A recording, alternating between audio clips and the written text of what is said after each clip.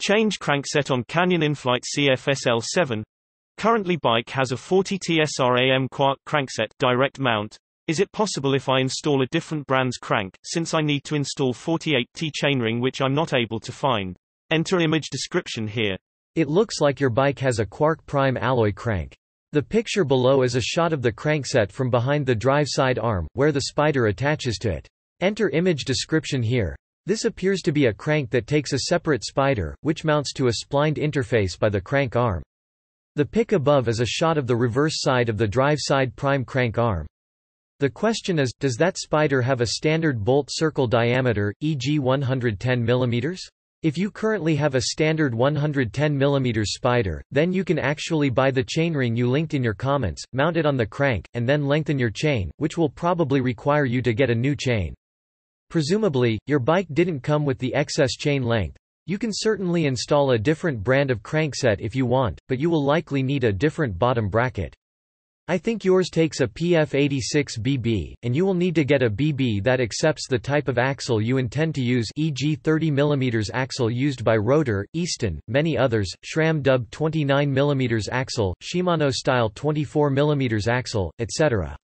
I don't really see the point if all you want to do is get a 48T chainring on there. It may be worth mentioning that going to a 48T chainring will get you very high gearing. I think it will be unsuitable for cyclocross or gravel riding. I'm pretty sure this will give you the gearing of a 1X road bike. I think that Aqua Blue, which was a professional road team running 1X gearing, may have maintained a unique chain for each front chainring they used on the road. If you are thinking of swapping back and forth between CX and road gearing, this might be worth pursuing.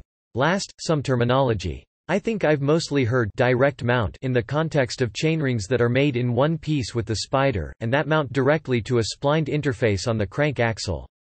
For example, with Easton or Rotor cranks, you usually would buy the arms. With the Easton, you then get a direct mount 1X chainring, or direct mount 2X rings, and the same with Rotor. Again, those are made such that the chainring is integrated with the spider.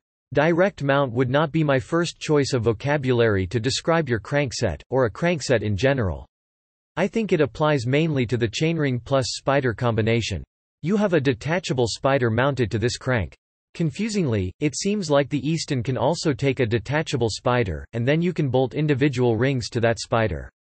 The Ta Carmina crankset only takes a detachable spider, and you can select a 110 mm or 130 mm BCD spider. You can detach the spider from your Quark crank and mount a Quark Power Meter spider to it, or you can take an Easton or Rotor crank and equip them with a Power 2 Max unit or, in Rotor's case, one of their own units. Anyway, contrast direct mount chainring spiders with the usual practice seen in Campagnolo and Shimano cranks of making the crankarms and spider in one unit, then bolting the chainrings to the spider.